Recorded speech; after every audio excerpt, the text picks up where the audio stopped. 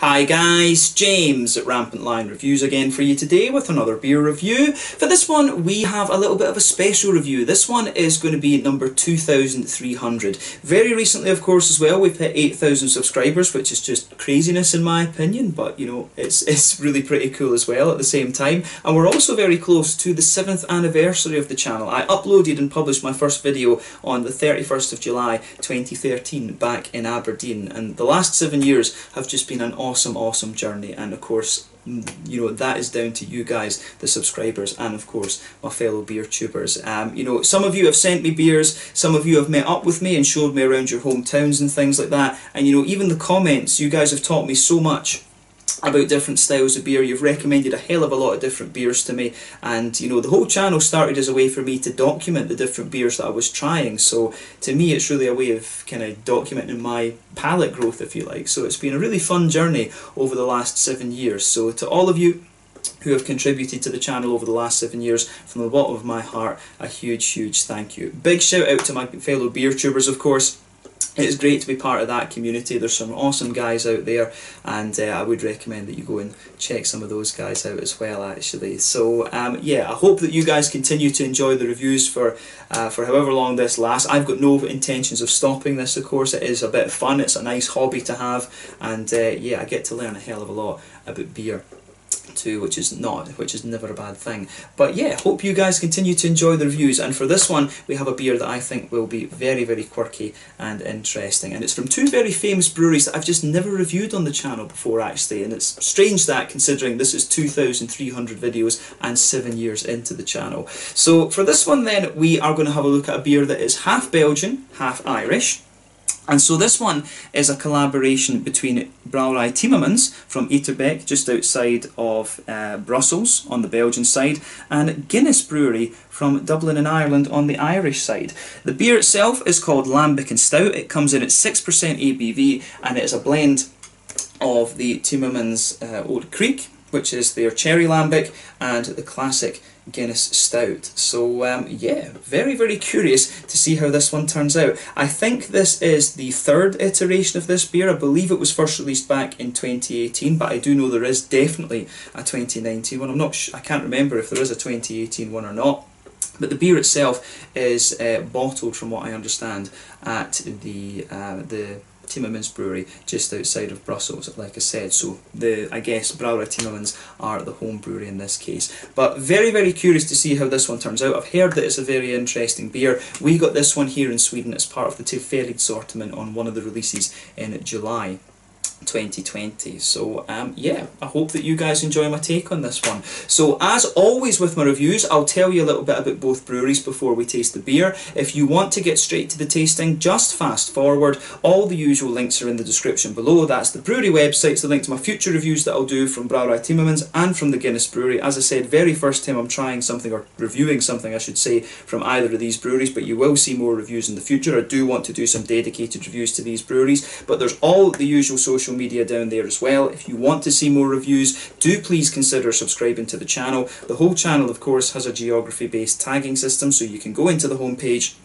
and search for beer based on country, city, state, county, province, prefecture, whatever it is you're interested in. Do check out the playlists of beers from different countries. There is one there for the Irish beers that I've reviewed for you, and another one for the Belgian beers. Both of those are being added to whenever I get the opportunity, and you will find this beer in both of those lists because it is dual nationality. And as always, please do get in touch and let me know some of the other beers and breweries that you guys would like to see me review. It's always great to hear from you guys that are watching the videos, and the support that you show the channel is hugely appreciated.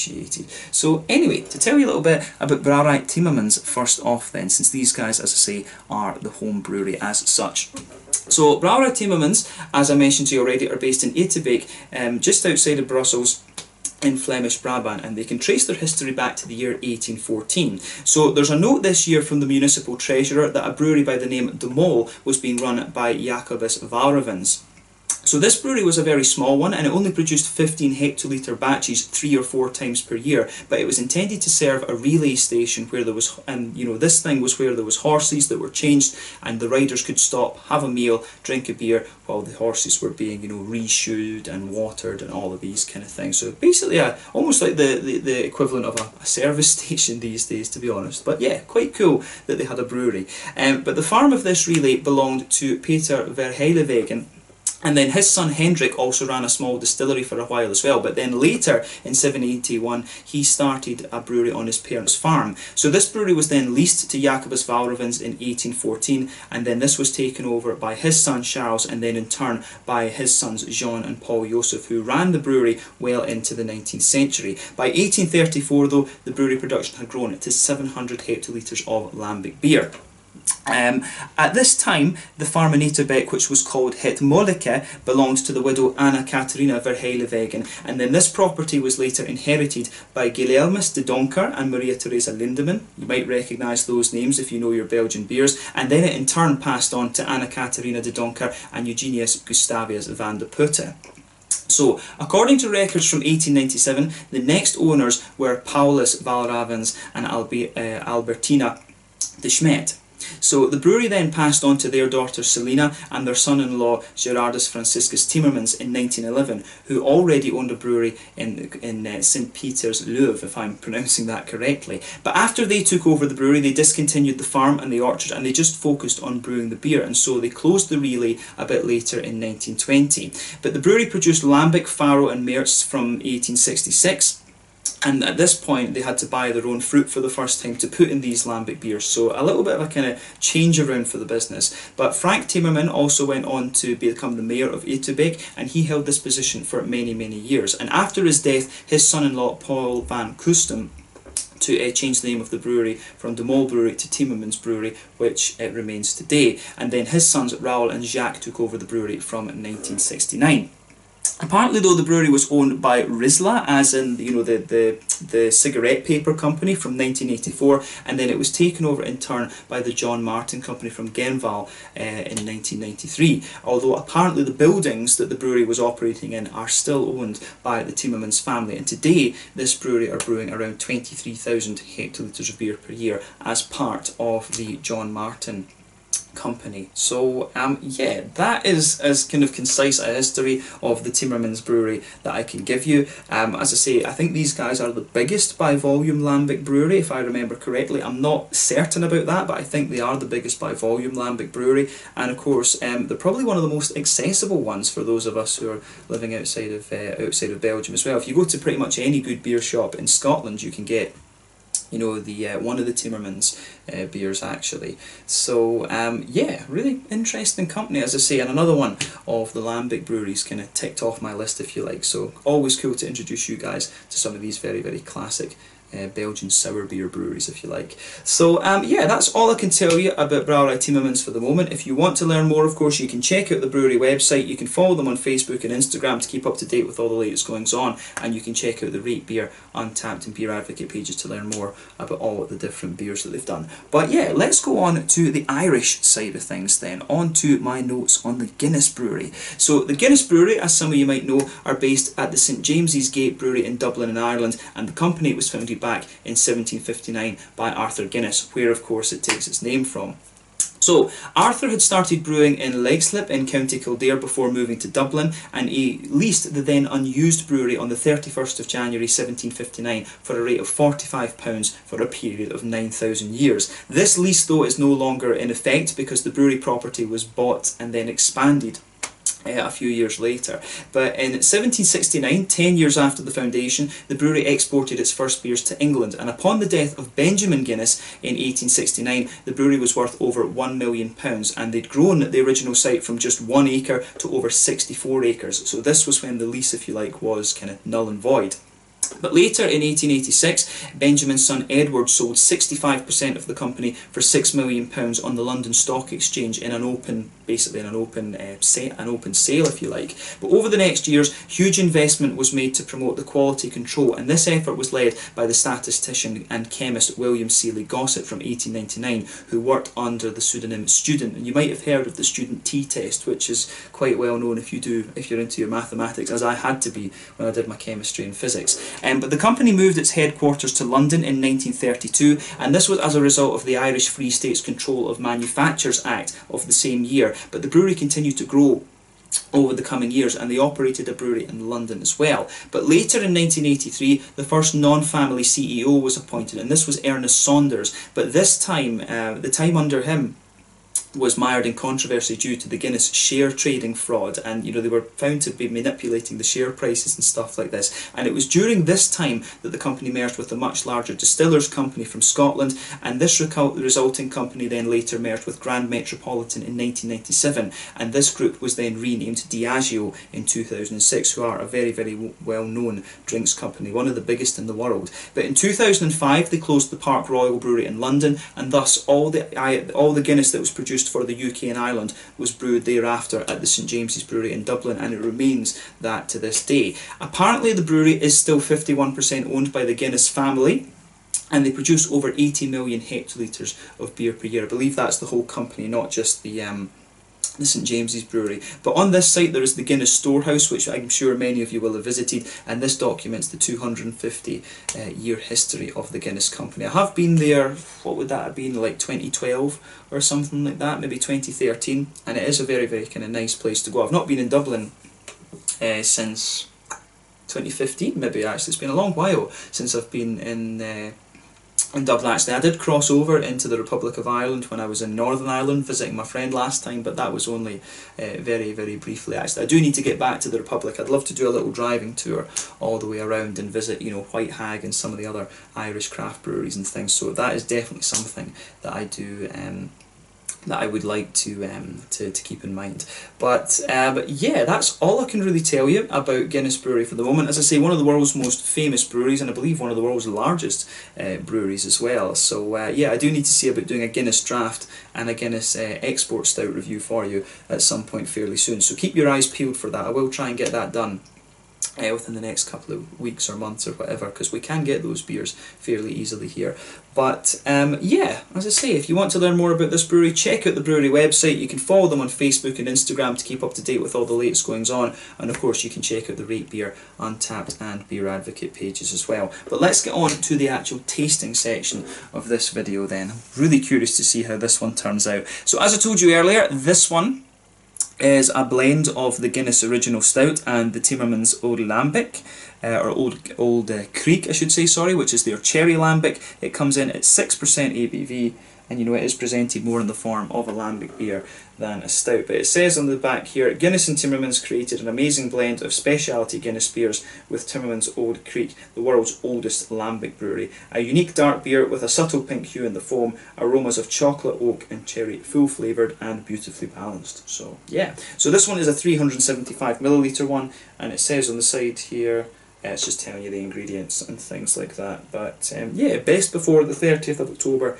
2021 apparently. So yeah, blend of a stout and blend of a stout and a Kriek lambic beer. So yeah, very curious to see how this one turns out. There you can see, of course, the famous harp of Guinness on the top, but of course you probably should say it's the harp of the Republic of Ireland, ancient symbol, and there you can see the Timmermans symbol on the top of this one here as well. But a beautifully presented beer, this one. Guess I'll probably need to keep the bottle of this and put it in as part of my collection. But yeah, let's get this guy out and we'll get on with the tasting then. So yeah, one thing about this, guys, if you have tried this beer yourself, it would be very interesting to hear from you guys in the comment section below. Are there differences year on year between the vintages? Obviously there will be, but did you guys notice them being markedly pronounced? That would be interesting to hear. So yeah, let's get this guy out and we'll get on with the tasting then. Nice little bit of smoke on the opening there, and we'll get it out and into the glass. We'll just be careful with it, of course, because most Belgian beers are bottle conditioned, although with this one being a blend, I guess it probably wouldn't be much of a problem. But yeah, quite a few different styles of lambic beers. Of course, our blends, the Goza being the prime example, usually a young lambic and an old lambic. But yeah, there's lots of different styles of these different beers. Of course, lots of different styles of lambic beer. So yeah, curious to see what this one tastes like. So as you could see from this one, it's poured a lovely kind of dark ebony rosewoody type colour. There's a solid finger of I would say it's actually more of a kind of, it does have a wee bit of a red hue to it, but it's actually more of a kind of could you say like a fawny type colour.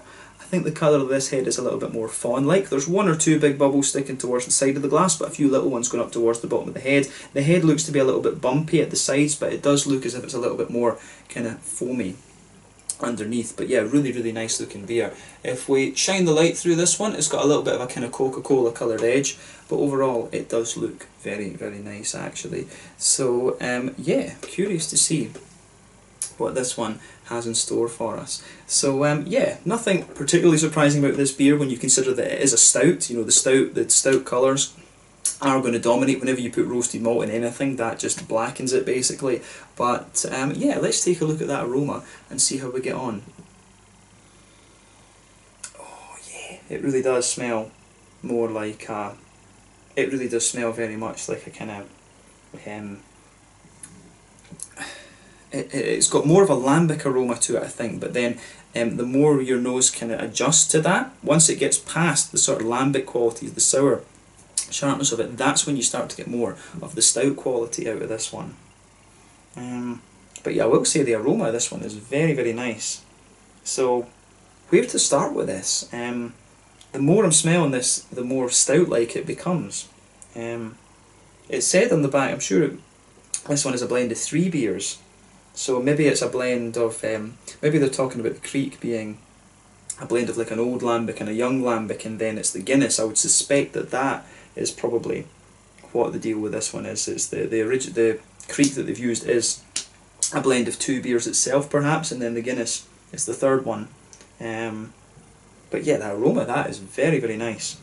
So it almost smells, it's kind of interesting because the majority of the nose, I think maybe about 70-75% is the Guinness Stout, but then at the front of the nose, that's when you get the kind of lambic, sharper qualities out of this one. It's really interesting that. I'd be curious to know what percentage blend it actually is, but then of course if they did tell you that, a lot of people might just copy it. But yeah, it would be fun to know for experimentation purposes, but anyway. But yeah, the aroma of this one is very, very nice, so it gets a thumbs up from me in terms of the aroma. So straight away with this one, you're going to get that lovely kind of toasted, roasty malt quality to it, but on top of that, it does come across as being quite kind of brown bready, if you like, and it does almost have a little bit of that kind of, it does have a bit of a kind of chocolatey note to it at the same time. A wee bit of a kind of brown sugary note in there as well, like a well kind of fired toasty caramel. But as I say, sweet kind of chocolate, kind of right in the middle, maybe about 50% cocoa. It's got a little bit of the milkier chocolate element to it, a little bit of the darker note. But as I say, that sits on top of a kind of sweet brown sugar, a sort of brown bready-ish type quality. And then you've got some of the roasted malt notes in there underneath. But the thing that you really get out of the Guinness side of it is the smoothness. I always remember, you know, I only ever drink Guinness usually in Dublin, because I'm convinced that it tastes different whenever you drink it outside of Ireland. So yeah, I would only drink Guinness in Ireland, to be honest with you, if it's not in the bottle. I would never drink it on draft unless it's actually in Ireland. But yeah, you get that very nice smoothness out of it, and I do remember when I've had pints of Guinness, if you get them very close to the brewery, they're lovely and smooth, and you get that out of this beer. I've never actually tried Guinness out of a bottle, as far as I remember. I can't remember if I've had it in a can. It's been, you know, so long since I've had that beer.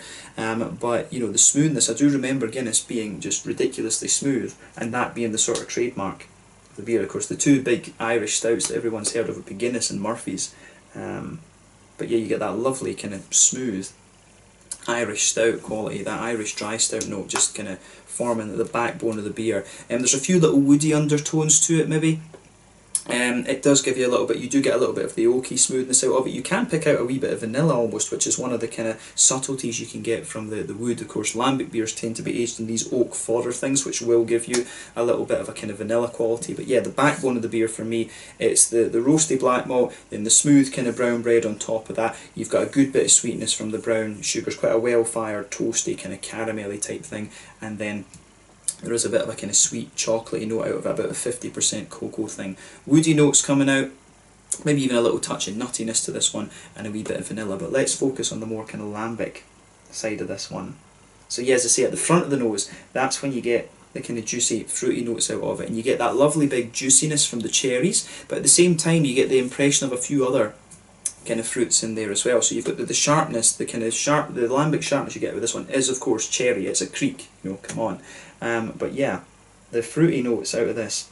There are a few other things in there. It does give you the impression of a little bit of a blackcurranty, blackberry type thing. There's some juicier kind of figs in there as well, and a bit of a kind of plummy note. It's not just the cherries, but the sharpness, the sort of sour notes that you get out of the beer are most definitely the kind of cherry notes there. The more that you focus on the lambic side of it as well, at the front of the nose, the more you'll start to notice the kind of woody, oaky undertones in there as well. And I suspect that the oaky qualities in this beer are sort of helping the breadiness, the sort of smooth, brown bready, roasty black malt backbone of the beer. I'm assuming, you know, they are sort of smoothening that out a little bit, I guess. It would, if this was original Guinness, it would smell I consider a bit more roasty, I would think.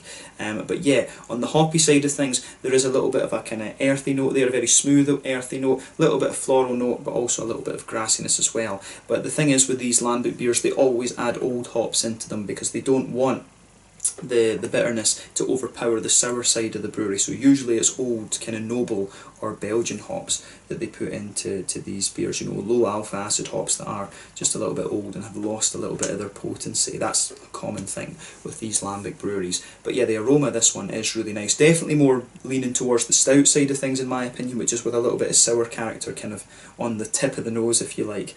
But yeah, beautiful smelling beer, this one. Definitely take a little bit of time to enjoy that. You can definitely get the lambic vibe out of it, but the lambic I think is a bit more subtle than the stout side of the beer. But yeah, let's have a taste of this one then and see how we get on. So this one is called Lambic and Stout, a 6% blend of Timmermans Oud Kriek, the cherry lambic, and also the Guinness Original Stout. Let's get stuck into this one. Thank you for your support over the last 7 years, and you know, many more years to come. Here's to review number 2300. Slàinte, skål, Prost, santé. Cheers.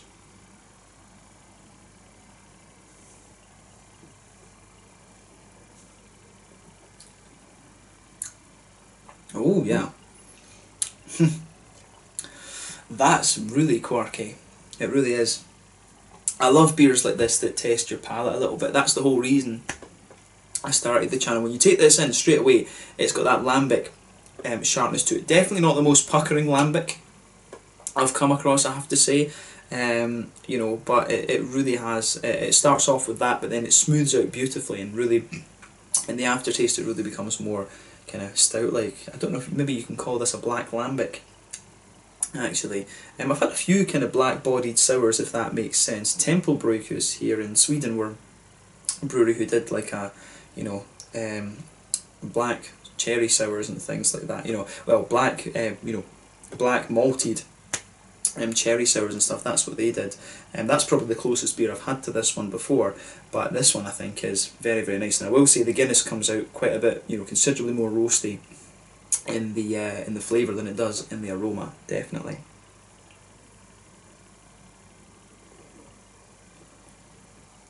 But yeah, when you take this in, first thing you're going to notice is on the front of your palate you've got that lovely you get a little bit of that kind of cherry sharpness coming out of the beer, but it's actually the sort of sour notes that you get with this are lovely and juicy at the same time. So I think that's really a very interesting point to make about this one. But the further you know, you've seen how long it was since I took a sip of this beer. It's the roastiness of that malt base that's lingering there. You know, it's an Irish. I think you can technically term Guinness as an Irish dry stout, and certainly this beer does dry out a little bit. So yeah, where do we start with kind of summarising this flavour, if you like. So, middle third of your tongue and the back third of your tongue. Straight away, you can feel that lovely oaky smoothness kind of forming at the backbone of the beer. If you go towards the kind of front of that that kind of middle third of your tongue, you start to get the kind of vanilla type flavours out of it. You really get that smooth kind of vanilla-ish quality in there. But you also get almost like a little island in the middle of your tongue, which has a little bit of a slightly, it's almost like a slightly Werther's Original type flavour. You do get a little bit of that there, and that gives the beer a little bit of an oiliness. That's quite a common thing to find in lambics, I think, just a little bit of that slightly Werther's Original type flavour there. But yeah, you can feel the woodiness for me in the middle of your palate. The woodiness that's there forms the linchpin of the beer.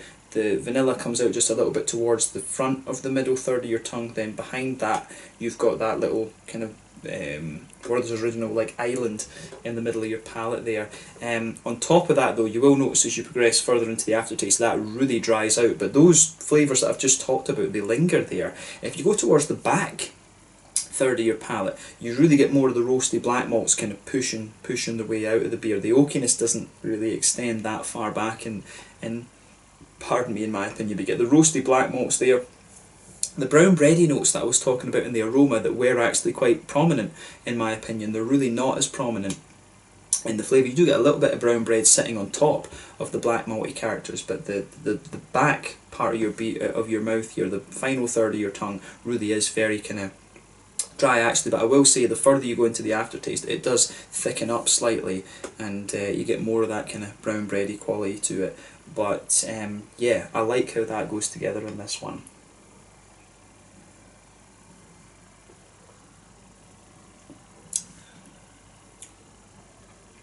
And yeah, I will say that when you take the beer in, it is actually very, very smooth, but the dryness in the middle of your palate, you really can feel it kind of building actually. It almost comes across, the dryness, it's almost like you've got a kind of row. If you go from the tip, if you go about a third of the way back on your tongue, and then just go straight back in a line, it's almost like you've just got a row of dryness there, just goes straight back, and then it really gets very, very dry and very roasty and black malty on that that back third of your tongue there, which is nice. But yeah, on top of the little island that I was talking about, that sort of Werther's Original type island, there is a wee bit of a chocolatey note to it. There is a bit of a kind of slightly stronger brown sugary quality to it, but those for me are quite minimal. I think the middle part of your palate, as I say, it's a kind of oaky, woody, smooth base to it. You get the vanilla notes further, the slight vanilla notes a little bit further forward on the tongue, and those are very, very subtle. It's not like a straight up vanilla as some breweries would add into their, you know, sweet stouts and things that you're getting from Omnipollo, de Morsletel and things like that these days. But yeah, you do have a little bit of, there is a wee bit of very sweet brown sugar in the centre of the tongue, and then you've got the kind of Werther's Originally thing underneath that. So I think that describes the middle of the palate and the sort of malty, woody side of things well, but the roasty black malts, they sit on top of that. You still get that smoothness there. That's the really quirky thing about this beer. You still get that lovely smooth backbone to the beer, but the roasty notes even sit on top of those sweet things there. So it's a really, that flavour combination for me is really, really unusual with this one, but it works. I do like this beer. I wouldn't hesitate to drink this again. I'd be curious to try it on tap and just see if the mouth feels any different, because it's got a bit of it's got a lovely smoothness to it, as I say, but at the same time it does give you the typical Irish dry stout character, which is very interesting.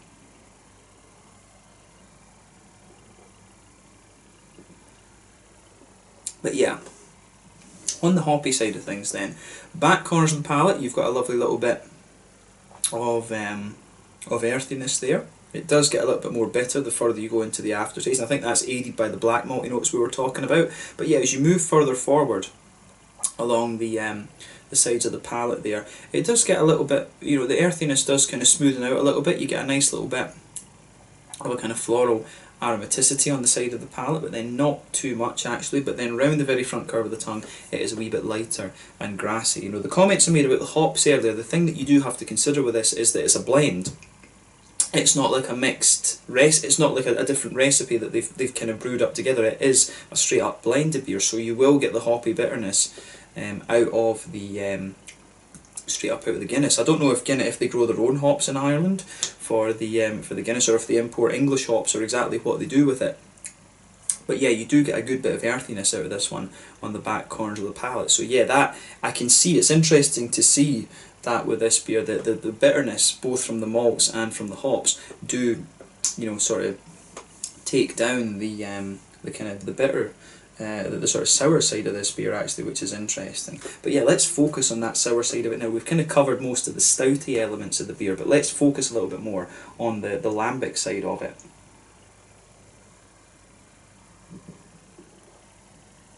So yeah, like I say, when you take this beer in, you do get that sour side of it. It's actually one of the more juicy sours that I've come across, or juicy lambics I should say. So that front third of your tongue, as soon as you take this beer in, it's very wet, very juicy. It comes in, you get that lovely kind of cherry note out of it, but the front third of your palate, like I said, this is where the fruity notes come out of the beer. So towards the back of that front third of your palate, you do have the kind of cherries there with a little bit of the sharpness, but then as you move further forward on the palate there, you will get a little bit more of a kind of, you get a juicy kind of plummy note out of it, you get a little bit of a figgy note there, but on the very kind of front of the tip of the tongue, that's when you get a kind of blackcurranty, blackberry type quality out of the you know, out of the beer. So I do like how all of that kind of pieces together. But yeah, on the tip of the tongue as well, you do start to get, around the very edge of the tongue, you do get a few of the kind of cherry notes kind of pushing their way out of this one. But even the roasty black malts even spread their way forward into the fruity part of the beer. But on the border between the front third of your tongue and the middle third of your tongue, it's almost like you've just got it's like a really well fired bread crusty quality, like a very dry, well fired bread crusty type flavour that you have sitting right between those two different parts of the beer. So I say the front third of your tongue is unmistakably lambic, and it's not the most puckering sour lambic you're going to come across in my mind. It is actually more juicy and slightly oily in its characters. But then the back kind of third of your beer, or the kind of back 2/3 of your palate, it's definitely like it is more of an Irish dry stout, but with a little bit of a kind of woody backbone to it. So that's probably a good way to kind of sum up this beer quite nicely. Actually, I do like how this goes together. It's a really quirky one with a good bit of complexity, which is obviously very nice for a 6%er. So yeah, take a bit of time with this beer and just sit and consider all the flavours that you're getting. But for me, this is really nice. Let's talk about the mouthfeel then with this one.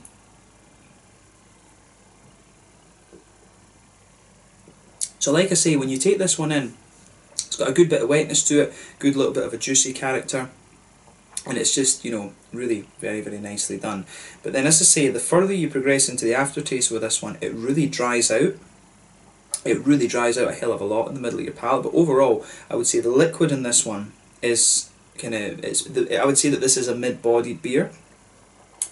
The carbonation is quite smooth, and I'd say that overall it is quite an oily beer, this one, rather than anything. If you consider it as a lambic, it is quite oily, but at the same time it does have that stouty kind of smoothness to it. So it's an interesting blend actually. But yeah, in terms of the kind of bitterness out of this beer, I wouldn't be surprised if this one's actually up, you know, around the sort of 40 or 50 IBU mark. There's quite a bit of bitterness from the earthiness in this one. You've got a good little bit of bitterness from the malty side of things as well. The roasty black malts are giving you a good little bit of bitterness out of this in my mind. But at the same time, the malt base, it does have a bit of smoothness to it. The kind of woodier elements, the further you go into the aftertaste, they get a little bit sweeter. So it's interesting that you've got smoothness to the malt base, a little bit of a slight sweetness from the vanilla elements of the wood, and a wee bit of a brown sugary quality in there as well. So there is an interesting balance in the centre of your palate. Woodiness, a little bit of sweetness, and then some roasty kind of malty side, roasty black malt side of things. Nice little bit of a kind of hoppy, bitter character to it, if you like. As I say, I think about 50 IBUs in this one, both from the malt and from the hops. But yeah, the fruity side of this beer is really quite nice. More of an oily, juicy, fruity character, like I was saying, but you do have a little bit of that kind of slightly sharp note from the lambic coming in. But I think that fades very, very quickly, and this beer does start to become a little bit more like a kind of fruity stout almost. It reminds me a little bit of the raspy engine that I had from Harveston Brewery back home in Scotland, one of my local breweries. It reminds me of the raspy engine actually that I had from Harveston Brewery maybe 2 years ago, something like that actually. But yeah, a really quirky beer, this one, and definitely a nice way to mark review number 2300. So yeah, I think we should leave it at that for this one. This one was the Lambic Stout from Brouwerij Timmermans in Itterbeek, just outside of Brussels, and Guinness Brewery from the St James's Gate Brewery in Dublin over in Ireland. A really cool one, this, and I've really enjoyed reviewing this one for you. So as I said, thank you for all your support over the last 2,300 reviews, you know, the 7 years or so. But yeah, been awesome to review this one. Cool to encounter these breweries or review these breweries for you for the first time, so I hope you've enjoyed it. As always, let me know your own thoughts on this beer in the comment section below. Let me know what your favourite beers are from both of these breweries. You will see more dedicated reviews to these guys at some point fairly soon. But yeah, it's been awesome to review this one for you and to introduce these breweries. Thank you again for all your support, and I will catch you guys very soon. The Lambic Stout, a collaboration between between Brouwerij Timmermans from Itterbeek, just outside of Brussels in Belgium, and the Guinness Brewery from Dublin in Ireland. Thanks again for watching, and I'll catch you guys soon. Slàinte, skål, make sure you check out this beer, really very nice.